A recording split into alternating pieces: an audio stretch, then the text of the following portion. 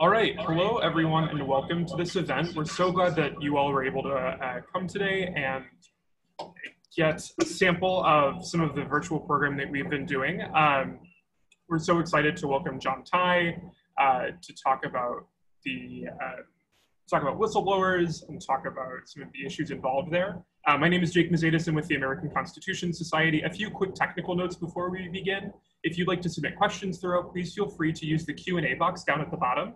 And we'll be moderating those as they come in, and I'll be asking those questions to John near the end. And in addition, if you'd like to claim 1 hour of California CLE credit for this event, please feel free to send us an email at lcemails@acslaw.org, and we can get that processed for you. So now I'll turn it over to David Seidel, who is the president of our at-large chapter, to do our introductions. Thanks, Jake. I really appreciate that. And thank you all for attending today's talk on how to help clients blow the whistle without going to jail. This virtual event is put on by the American Constitution Society at-large lawyer chapter, and we are really excited to have John Tai present today. So with that, I'm going to go ahead and introduce our speaker, John Tai. From 2011 to 2014, Mr. Tai worked as Internet Freedom Section Chief at the U.S. Department of State, where he held a security clearance to receive top secret information. During a classified briefing, he learned that the U.S. National Security Agency was using Executive Order 12333 as a legal loophole to collect, store, and search Americans' emails, phone calls, and online communications without a warrant or any suspicion. Instead of contacting a reporter or WikiLeaks, Mr. Tai paid 2 lawyers, including Mark S. Zaid, a total of $13,000 to help him navigate the lawful reporting process. With his attorneys, he met with the Inspectors General of the State Department and the NSA, the House of Representatives Permanent Select Committee on Intelligence, and the Senate Select Committee on Intelligence. He also gave a public statement to the U.S. Privacy and Civil Liberties Oversight Board. With the advice of counsel, he was able to publicize his allegations in a completely legal way. Following the government's pre-publication review process, Mr. Tai published an article for the Washington Post, and his complaint was covered by the New York Times, The Guardian, Vice, Ars Technica, and Wikipedia. He also gave a TEDx talk on the issue. The Office of the Director of National Intelligence commended Mr. Tai for using the legal reporting process to raise concerns while protecting classified information. Mr. Tai was named one of the National Security Law Heroes of 2014 by Just Security blog. Mr. Tai remains bound by his obligations to protect classified information that he learned during his government service, and also by his oath to defend the Constitution of the United States against all enemies, foreign and domestic. Mr. Tai graduated from Duke University summa cum laude, the University of Oxford as a Rhodes Scholar, and from Yale Law School. Mr. Tai has worked at the Southern Poverty Law Center and the Southeast Louisiana Legal Services as a Skadden Fellow. He was on the board of directors of the American Civil Liberties Union of Louisiana. In 2017, he co-founded Whistleblower Aid. Whistleblower Aid is a nonprofit that provides legal advice on how to navigate reporting wrongdoing lawfully and without disclosing or leaking sensitive information. As Whistleblower Aid's executive director, Mr. Tai is admitted to practice law in the District of Columbia and Louisiana. Mr. Tai also co-authors op-eds in such newspapers as the New York Times and the Washington Post about the importance of whistleblowing, Congress's role in protecting whistleblowers, and duties under the U.S. Constitution. Recently, he secured funding for both legal and security services for the whistleblower in the Ukraine matter that led to President Trump's impeachment. We are very fortunate now to have Mr. Tai speak to us all, and with that, I'll turn it over to Mr. Tai. Thank you, David. Hello, everyone. I'm John. I am in South Carolina right now, normally in DC, but very pleased to be here. So I started Whistleblower Aid over 3 years ago. We've done a lot of cases over the last 3 years. I'll just share a little bit about our work. So two of our founding lawyers were the lawyer for the Ukraine whistleblower, and we provided all the funding and legal support, security, and other things for that. We've, based on evidence provided by our clients, we blocked 2 different presidential nominees in the Senate in the last couple of years, one for the CIA, a guy named Christopher Sharpley, and another William Bryan, Trump's nominee for Undersecretary at Homeland Security, who was actually still in the acting role and was on stage with the president when the president was talking about injecting people with disinfectants. Let's see, one of our clients was the photographer at the Department of Energy who took photos of Secretary Rick Perry with a coal executive, Bob Murray, that basically showed a corrupt intent with a coal subsidy proposal that went into the Federal Energy Regulatory Commission. Based on that evidence, we were able to get that proposal blocked, and we are still litigating the retaliation case for our client on that. Other things, we've worked with the New Yorker and Ronan Farrow on two pieces. One related to disclosures about Harvey Weinstein, who hired a private intelligence firm called Black Cube to follow around Ronan and the Jodi Kantor and the other New York Times journalists, as well as the accusers. And we represented the MIT whistleblower with evidence that, of MIT's relationship to Jeffrey Epstein. We just started a partnership in Ireland, so we're expanding internationally for the first time. Have a lot of cases going on right now, so happy to answer questions about some of that. But the title of this talk is How to Help Your Client Blow the Whistle Without Going to Prison. And so a few thoughts with that. First of all, why don't we take this, I was thinking about how to structure this for this discussion. I was thinking we'll take the first half of this hour till say 5:30 Eastern or 5:35 Eastern, and I'll sort of go through some of my thoughts, and then we'll move into questions after that. So feel free to put your questions in the Q&A box, and Jake, I believe, is going to be moderating those questions and feeding them to me when it makes sense at the right time. So look, if you're in ACS, you're probably a lawyer, and we are getting CLE credit for this. So I kind of want to walk through a kind of lawyer's eye view of the client intake process and how this works and the kind of things that you need to be thinking about if you want to represent whistleblowers. So we'll break it down a few ways. We'll start off the things you need to be thinking about before anyone ever contacts you or walks in your office. The initial client connection, how that happens, and what you should be trying to do in that first meeting. And then, of course, moving into the details of legal representation. And with almost all of these whistleblower matters, there's always, not always, but typically some kind of media or a journalist angle. Most of our clients are motivated to try to get the word out about what they perceive as injustice or misconduct. And so clearly the media has an important role to play with that. A few thoughts before we get in. Our motto at Whistleblower Aid is report government and corporate law breaking without breaking the law. We are very much trying to distinguish ourselves from other groups that do encourage law breaking. I would say we are here so that people don't have to go to prison or flee the country to try to follow their conscience. And they don't even hopefully have to put their career at risk. We're a long way from that, unfortunately. But that is the goal, and that's what we're working towards. And that's really part of our, again, client-centered approach, which is we're not pursuing an ideology. We're not here to advance a particular political agenda. I personally was a whistleblower during the Obama administration. One of our clients, who I didn't even mention, her name is Simone Grimes. We won the first Me Too sexual harassment case for her against a Senate-confirmed official who is a holdover from the Obama administration. So we've been going out, in terms of a political angle here, we don't have one.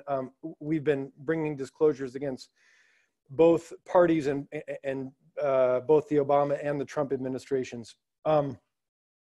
So to walk through this process, before you ever meet a client, you have to be preparing yourself and your infrastructure to handle a whistleblower matter. The most important thing is to protect the communications even of people who don't know that they need to protect their communications and don't know how to do so. So one of the challenges that we've had to think of is, how do we create a system where a stranger who we've never spoken to, who has maybe heard of us or whatever, can contact us without putting themselves in jeopardy, knowing that we are likely targets. A little bit of background on that. I had, as David mentioned, had a top secret clearance, made disclosures about the NSA's collection on Americans, and briefly, this Executive Order 12333 had been set up before the internet, and it said outside of our borders, there's less likely to be Americans' data, and so the NSA and the other agencies have a very free hand to collect stuff. With the internet, that's changed, because every time you use Google or Yahoo or any of the, OkCupid, any cloud-based service, of which most of you viewing this would use multiple, maybe dozens, that data is transiting outside the United States. It's being stored outside the United States, and it's being collected by the NSA and treated as foreign person data in violation of the Fourth Amendment.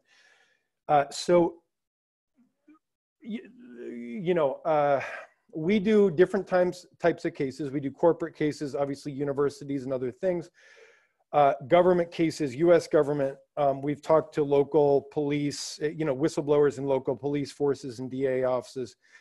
So a wide variety, and I have to emphasize the security aspects of this are very important, and they take a lot of thought, a lot of work, and a lot of money to really do it right.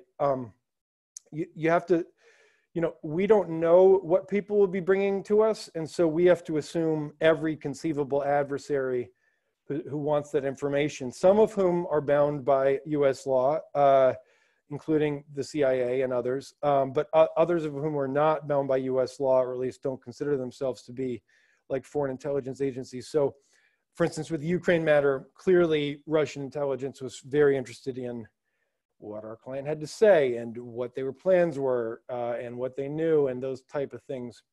And so once you start dealing with foreign intelligence agencies, there's basically no rules, and it's a very scary situation. So the point here is, you need to put a lot of thought and effort and money into creating secure systems. Before I get to the sort of the technical details of what I would suggest, I'll say the U.S. We still live in a democracy that follows the rule of law. There have been a lot of challenges to that make me very concerned over the last few years.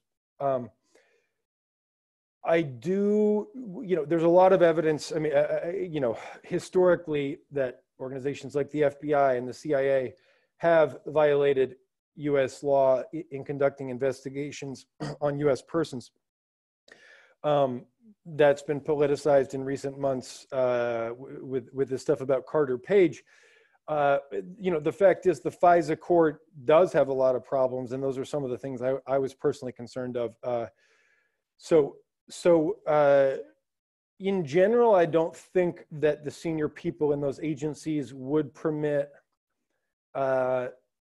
those agencies to knowingly, brazenly break most U.S. laws in terms of going after U.S. persons. But you should be aware of the contours. It is possible for the FBI and other domestic law enforcement agencies to get warrants to search lawyers' offices. It's difficult to do. It requires not only a federal judge to sign off, but typically someone at the very highest levels of the Justice Department, typically the Deputy Attorney General of the United States. So it's unusual. It does happen. It happened with Michael Cohen, the president's personal lawyer. The DAG signed off on that. But you should know that you could be targeted, depending on what you're working on, by US law enforcement. Now, the CIA and the NSA are sweeping up most of our data because it's stored overseas. There are rules in place to stop them from using it in various ways. I think in general, certainly the senior people, I believe, are sincere in trying to follow those rules. This was about over a year ago. I was meeting with a US senator who was on the Senate Intelligence Committee. I won't use their name here, but I had randomly had about 10 minutes alone with this US Senator, and I said, how much, and this person is on the Senate Intelligence Committee and is getting briefed by the agencies. And I said, do you feel like that you personally are aware of what these agencies are doing? And this person said, I don't think the directors of these agencies know what these agencies are doing. So it's a serious issue. I do think that the senior people are committed to following the rules in terms of investigating US persons, but this is something you need to worry about if you're going to be representing these whistleblowers.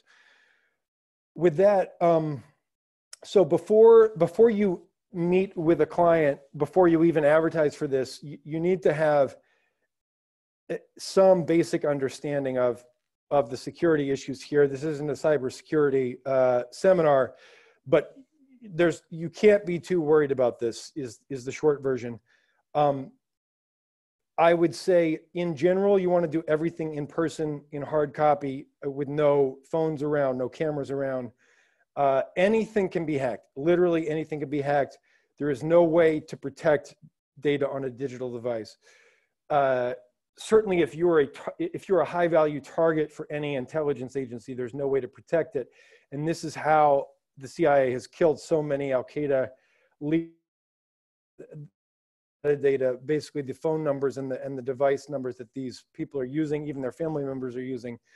And as soon as it flips on and hits a tower, they send a drone and hit the device. So in short, if the US government or an adversary knows your device, it's over.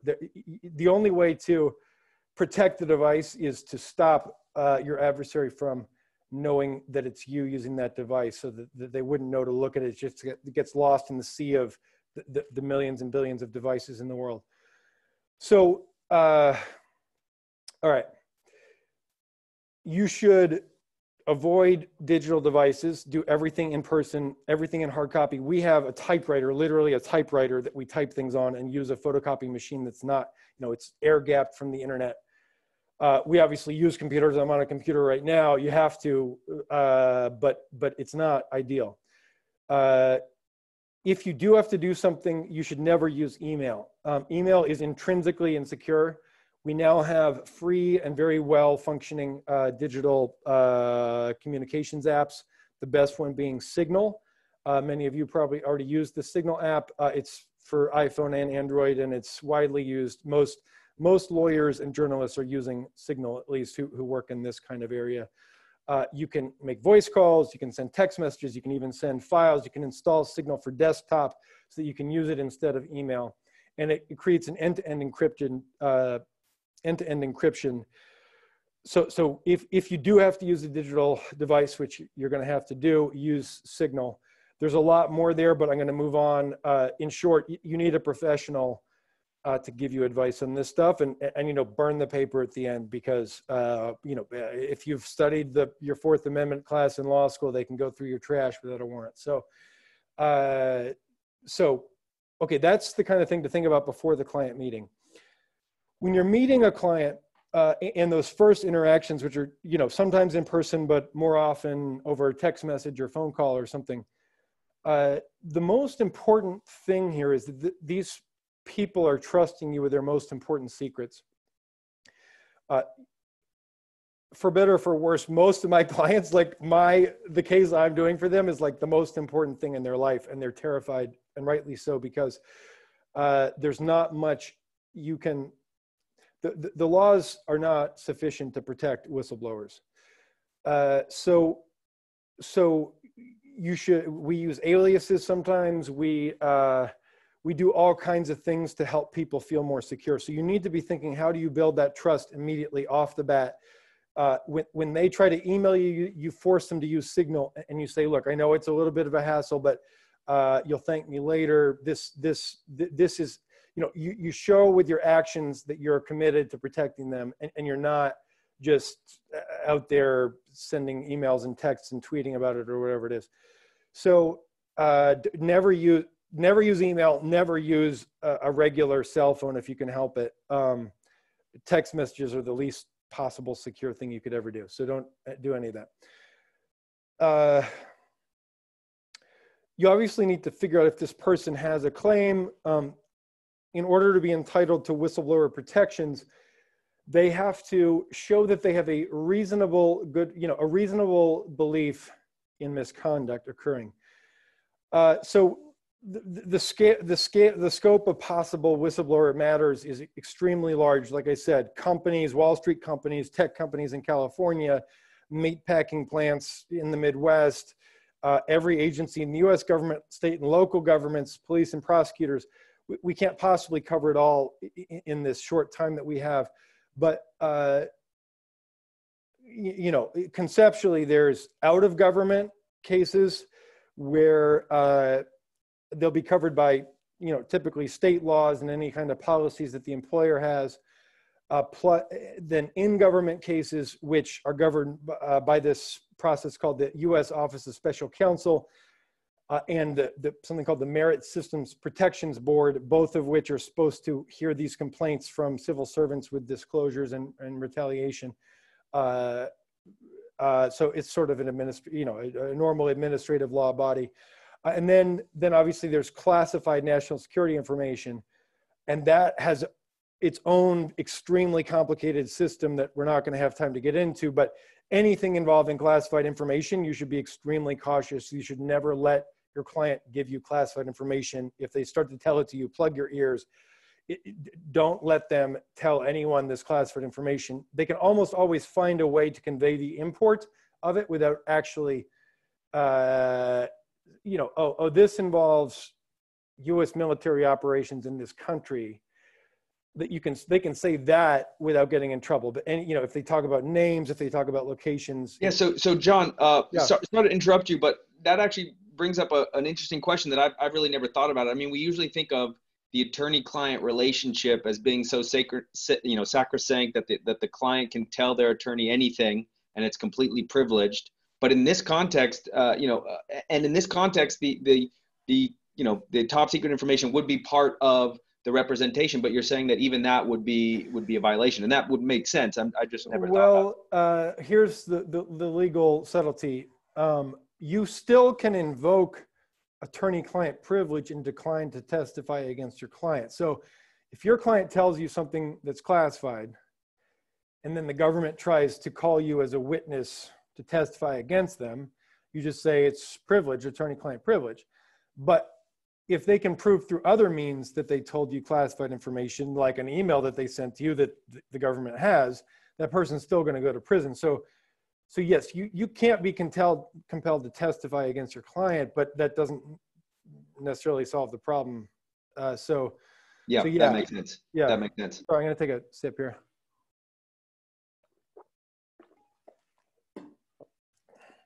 Well, thank you for the question.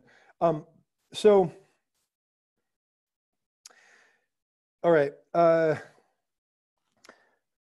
So the first thing you're deciding as you're listening to an inquiry is, do they have a reasonable belief in misconduct that they're seeing?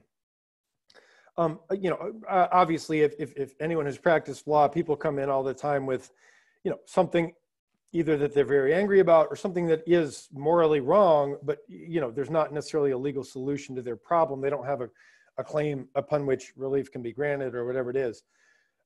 So we get those a lot. A lot of people just hate their boss, and maybe their boss is a jerk, which, that boss should probably be fired, but they're not a whistleblower who has, a legal claim. So you need to establish that there's some responsibility that the executive or the official or the agency or the corporation had and didn't follow. It could be a US law, a regulation, it could be an ethical rule, it could be financial misconduct, stealing money disappears, not enough accountability for the money. There's obviously a huge range of possible misconduct people could be reporting. And you need to, the very first analysis is, if what they're saying is true, does it violate something? And sometimes it's just, this person was lying, which itself you know, lies are not illegal, but we could still argue that they're misconduct, you know, under certain things, especially outside of government. And once we get into the court of public opinion, those kind of lies, even if they're not breaking a law, can be something that they can get you a lot of traction. So that's the first thing you're doing. The next, if they pass that test, the next thing is, how do we get them whistleblower status? So typically, the law, you know, this is one of these areas where the laws say anyone with this reasonable belief is entitled to do these things, but you want to check all the boxes so that there's no doubt in anyone's mind that they have met the thing. So you don't go first to a reporter, you go first to the established process that the agency has laid out. You go first to the inspector, maybe the chain of command, the inspector general, and Congress, and then you go to a reporter, not even because you think those first three are going to do anything, but because you need to show that your person is a legit whistleblower who's entitled to the protections. And if you do those first things first before you go to the media, then everyone agrees that they're a whistleblower. And if you know, if they're not breaking the law when they go to the media because it's not classified or, you know, whatever, then you know, then the client's in a much better position. So you need to figure out what are, you know, and it's different in different states, different corporations, even different agencies in the US government. You know, every one of the 17 US intelligence agencies has their own rules about how to handle classified information and what you can do to get to Congress and stuff. So it's very, very complicated. But the general thing is, what do you do to get them whistleblower status? Step 3 would be protect the evidence. So, you know, a lot of people come in, it's like something that they heard, something that they saw or they witnessed. Any lawyer, you know, who's worked, you know, would know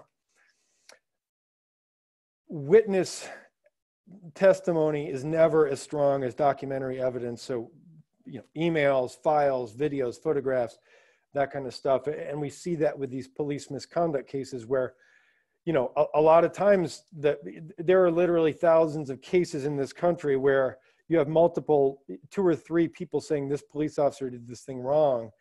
But if it's just their word against a couple police officers, there's not enough to proceed. But once there's videos, as we just saw this week in Minneapolis, it's inarguable, and you get a lot more movement with that type of evidence. So, you know, clearly you need to help them protect the evidence before it's deleted, because there's often attempts to delete the evidence. Find a way to safe keep it. I mean, I have a client who had a classified PowerPoint that's evidence. He was instructed to delete it, so instead found a way to submit it to an inspector general to keep it from being destroyed. So, you know, you have to come up with creative ways to preserve the evidence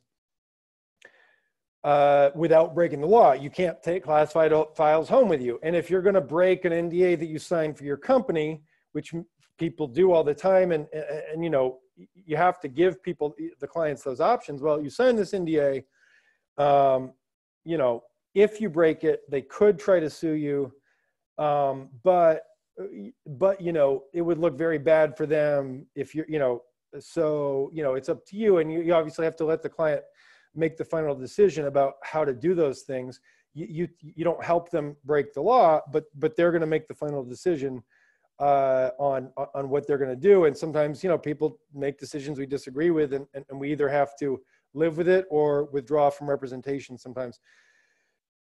So sorry, I'm going to keep moving here. It's 5:31. Legal representation. The last kind of point I want to discuss before we open it up for questions is journalists in the media. When we were starting this, people said, well, to go back a few years, the context for this was you have Chelsea Manning and Edward Snowden making these huge leaks. They're saying, well, Snowden especially, I tried to follow the procedures were inadequate, so this was my only resort. And he has a point. The procedures are not adequate, and there's a whole bunch of reforms I would love to see. The counterpoint is you have the Obama officials saying, you know, he's a traitor, he's a criminal who didn't bother following the rules, and the rules would actually have worked here. I'm not going to get into my own personal views on this stuff. I will say that, you know, they're right that he didn't do everything he could have to try to follow the rules. So we are here to, you know, and I'm sympathetic to Snowden's goals in the sense that I also disagree with the scope of U.S. signals intelligence collection. You know, we're here to say, well, the rules, the existing systems may not be what we want, but they're the best we have, and we're going to use them as well as we can. And they actually, if you know how to use it, it's more powerful than you might expect. So again, as I said, if you go through that first part of the lawful process, if you have a lawyer, they take you more seriously. I mean, that's the very first thing. I mean, anyone who's ever, always get a lawyer when you're dealing with the U.S. government, no matter what. So that's number one. Number two, go, you know, do what I said. Go through that process. Notify your chain of command before or after you notify the inspector general. That's typically, if you do that, if you find a way to do that, it makes it actually harder for them to retaliate against you, because then it's not you surprising them with something, it's they know you're a whistleblower. And so you can use the exposure and the going through the process to protect the client. So do those things. And then when it comes to classified stuff, you can litigate under FOIA. You could submit something called mandatory declassification review requests to each agency, where it's not actually the agency that adjudicates whether something is properly classified. There's a separate board, interagency board that does, and they actually declassify over 50% of the requests that come in, often over the objection of the source agency. So, you know, it's an option that most people don't know about. You can also do what's called pre-publication review. And this is more powerful than you might think. This is what I did in my case. I had this idea that what the NSA was doing is wrong. I had seen a document, but then, you know, anyone who's ever been in a SCIF, the agencies don't let you keep the documents. I mean, they let you read it and they take it back 20 minutes later. And so that's what I had. I had just seen something, and I didn't want to break the law. I didn't want to go to prison. I didn't want to leak classified information. So what I did was I wrote an article about my, you know, what I had learned, and I submitted it for pre-publication review. Now, then that's forcing the government to make a choice. Do they want to redact things in which, A, you can publish it redacted with the words blacked out, and then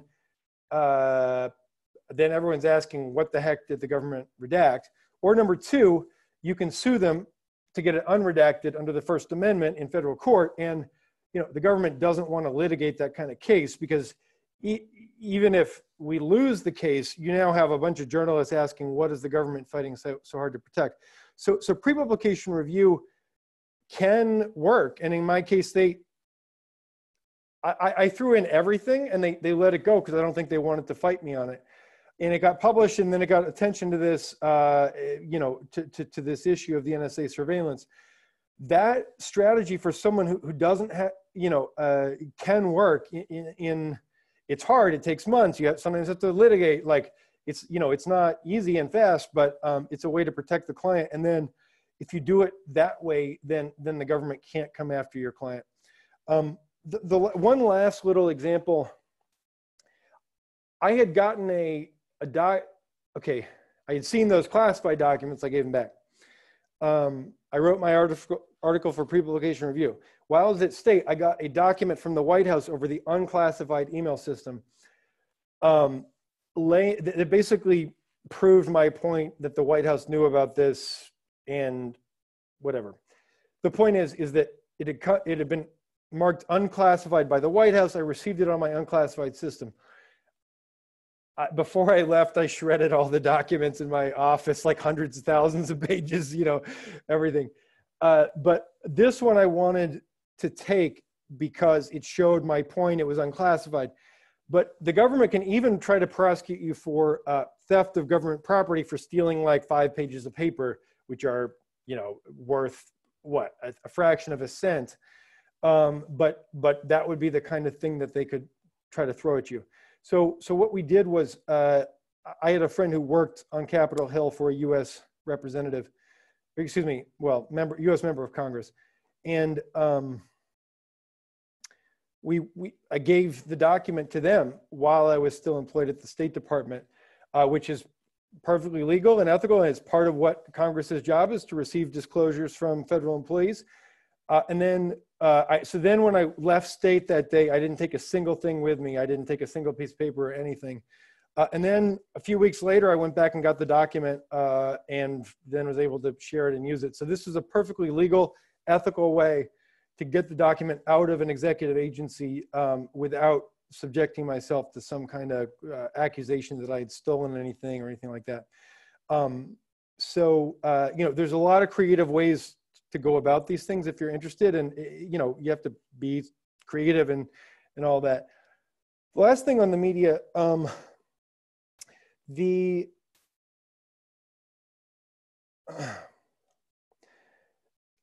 historically, whistleblowers have gone first to journalists, and obviously there's lots of amazing journalists who have played such a crucial role for decades, and especially the last few years, in holding the government accountable and showing when there's been abuses of power.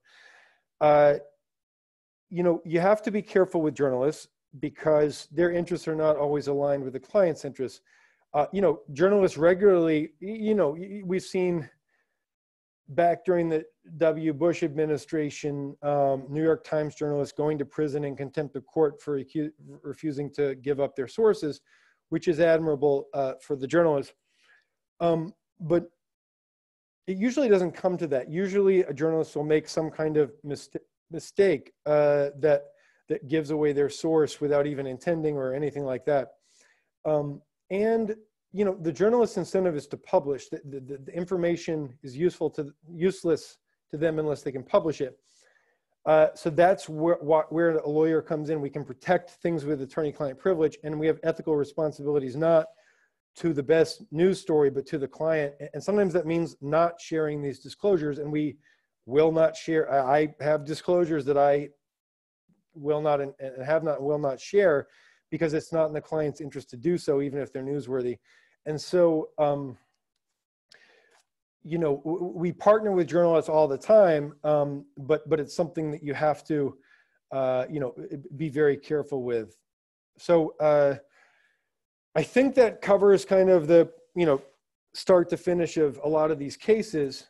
And as I said, I guess the last point on the journalist is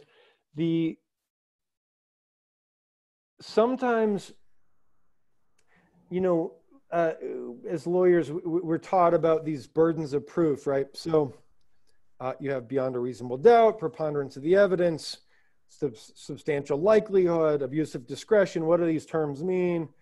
They all at different levels. And when you make internal disclosures, those standards always provide some ambiguity where the receiving agency, if you're giving it to an inspector general, always has discretion about what constitutes clear and convincing or substantial likelihood or those kind of things.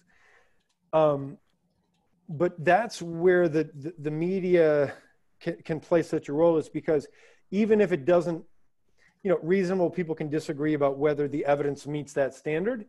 It doesn't matter because the public outrage on this is significant.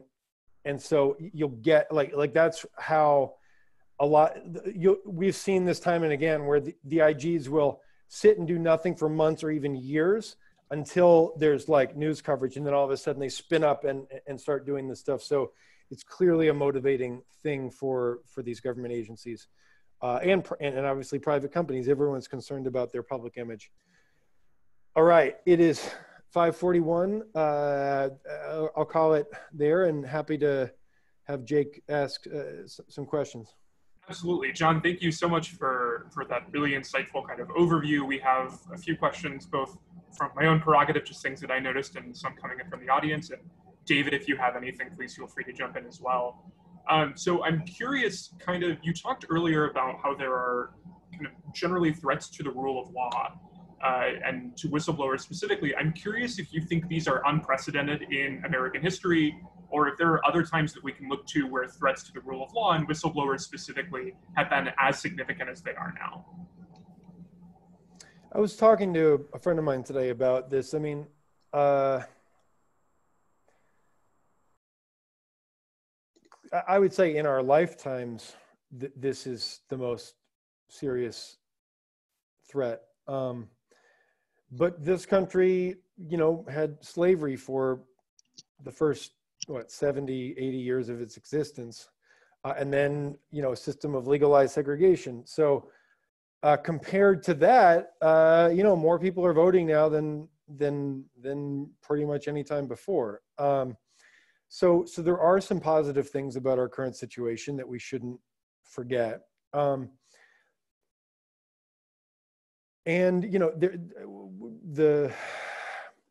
the Red Scare, after World War I, and then McCarthyism, these were very serious things that destroyed a lot of people's lives. And there wasn't really freedom of speech. And the FBI was trying to convince Martin Luther King to kill himself. And, so there have been a lot of very bad things throughout our history. Andrew Jackson, led basically a genocide, war crimes against Native Americans. So I don't want to make light of those things by saying our situation today is worse than that. Those are clearly horrible things. With that said, I think we've all been disappointed to see that how fragile the institutions today are. You're reading about this stuff on the newspaper every day with things like trying to change the sentencing of Roger Stone or let Michael Flynn go after he pled guilty twice.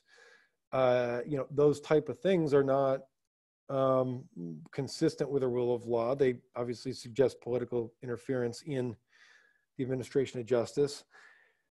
And that type of thing, even things like calling foreign leaders and asking them to investigate political opponents. I've never heard of that happening in the history of the United States. So it is a very serious time. Certainly in our lifetimes, probably the most serious. Does that answer your question? Yeah, I think to an extent. We can move on to another. So part of what makes ACS really phenomenal from my perspective is that we have a lot of students as well as lawyers. And so I'm curious if you could, for students on the line and students that may watch this later, talk about how someone might get engaged with whistleblower protection work. I think especially considering how much it's been in the news lately, there might be some interest among some of our law students in getting engaged in the work you're doing. Well, look, I mean, we would love to bring people on. Anyone who can work for free, we would love to have them. We're trying to raise money to hire more people, so we'll see. I would say one of the reasons we started and we've had so much interest in the last 3 years is that there hasn't been an infrastructure on a lot of this to date. So there have been a couple of, there's various law firms that do whistleblower work, but they, they typically charge clients on an hourly basis, or they do stuff on contingency only in cases where you can make a lot of money, like these SEC disclosures to the Securities and Exchange Commission, where if you work at a financial firm or a publicly traded firm, it's breaking the law, not paying its taxes, something like that, you can report it to the government and get up to 30% of what the government recovers from the company based on your evidence. So that's what, those type of law firms have sort of been around for a long time.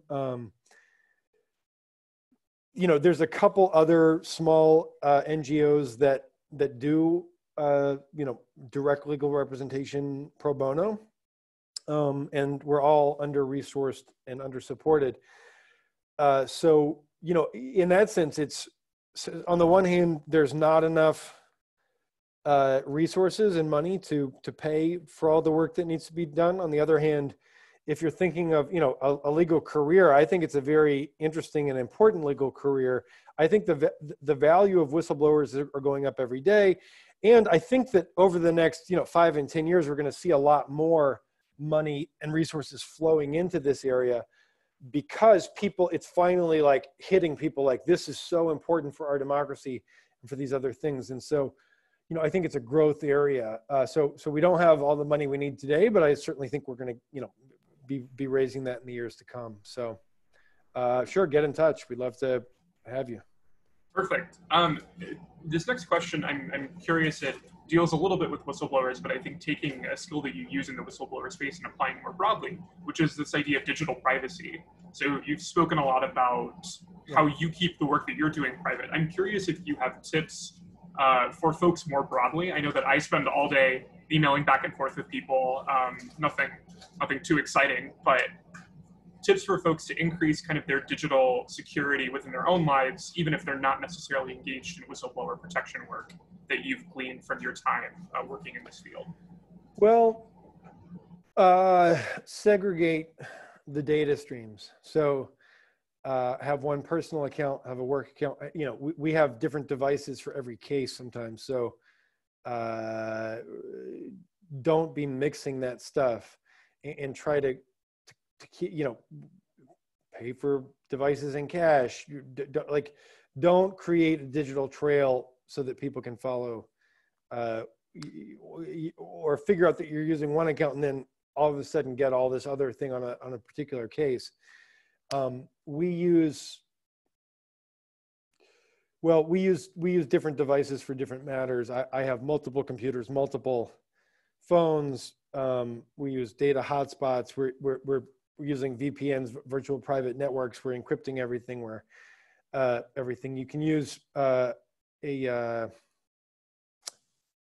operating system called Qubes, Qubes, which is considered the most secure operating system in the world.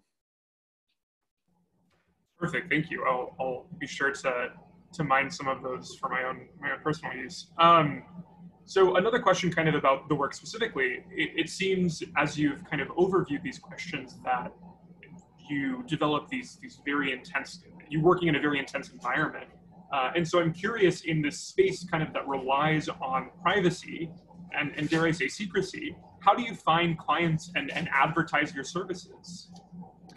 Yeah, well, when we launched, we just ran ads in the DC Metro. We had these big billboards in the train cars, half of the train cars report government law breaking lawfully with our secure address, not the regular web address. And we had giant billboards as big as a wall, on the back of flatbed trucks driving in circles around the White House and the Pentagon and the CIA and other agencies. We handed out 12,000 whistles with our little card attached to commuters coming out of the metro. We started advertising on Facebook and LinkedIn and Google to people who work at different agencies. You have to be careful with the digital advertising because you don't want people accessing it at work. So we've tried to take those precautions. But yeah, starting with paid advertising, and then, so hold on here. And then obviously when we've had media coverage of the cases, that's brought more people an interest in it, and a lot of just, word of mouth, friends of friends of friends kind of thing. So. Yeah. So Jake, you've already gone through a couple of the questions on that have been asked. I see another one that has come up. Somebody asked, could you discuss the ways that minority status can interact with a client's decision to whistleblow? Yeah, well, typically minorities are in a more vulnerable position in multiple respects. It's very much a case-by-case thing. I've never interacted with Chelsea Manning, but clearly Ms. Manning was struggling with, a gender transition during the period that she was leaking these things. And that clearly was, again, from the outside, it looks like that she needed assistance with that, and was, again, based on the reporting I've read, was struggling with that personally, in addition to all of this legal and political stuff. So I would say well,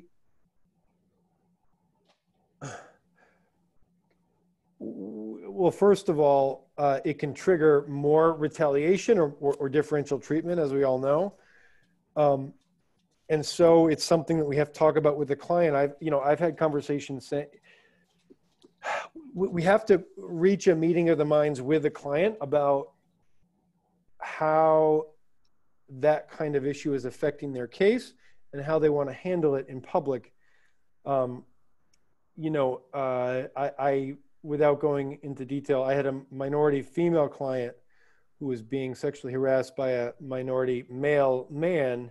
And she said, well, he wouldn't try this with a white woman. And so, that in her mind was a factor that we had to figure out how to handle and how to message. It's a difficult thing. So in short, we would provide, we don't just do legal stuff. Under the DC rules of professional conduct, we can actually pay people's rent if they've been fired illegally.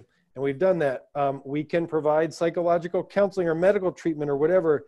And we have set people up with therapists. So, I'm not a trained therapist. Obviously, I listen to my clients, but, at some point I'm like, look, I can't help you here. You need a doctor, you need a therapist.